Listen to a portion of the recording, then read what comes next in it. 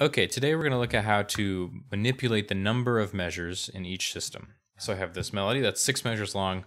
Say I just want the first system to just have 2 measures. It's pretty easy. I'm just going to select these 2 measures, go to Utilities, Fit Measures. And then let's say I want to lock the layout. So I can lock selected measures into one system, right?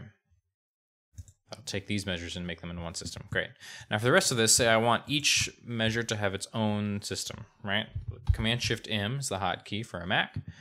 Here we can lock the layout with 1 measure per system. So we'll do that, and then we'll go, oh man, look at that.